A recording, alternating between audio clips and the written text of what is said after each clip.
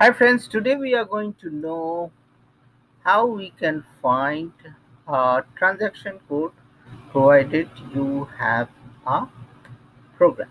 Okay, so there are lots of ways in SAP. It's like the number four.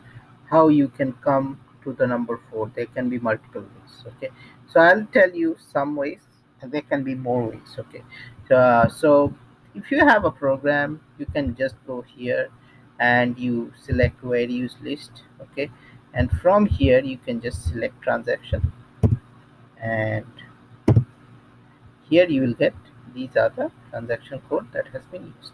So this is one way. What I did is I went to C38. Okay, and this is my program. I do a various list and I select transaction, and you get all the transaction code. Now there is another way. As I said, there is not a single way.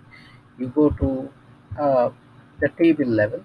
So you should go ideally to the table level if you have multiple items, multiple reports you want to get, and probably you will go to PSTC,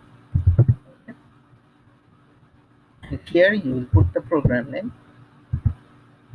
and you will get the transaction code.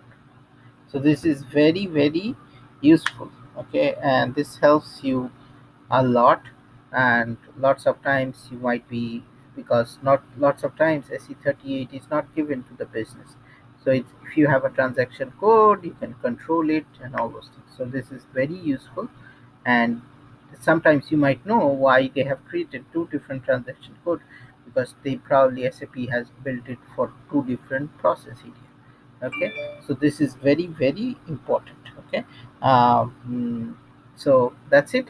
Stay tuned to my SAP channel, and happy SAP learning, and have a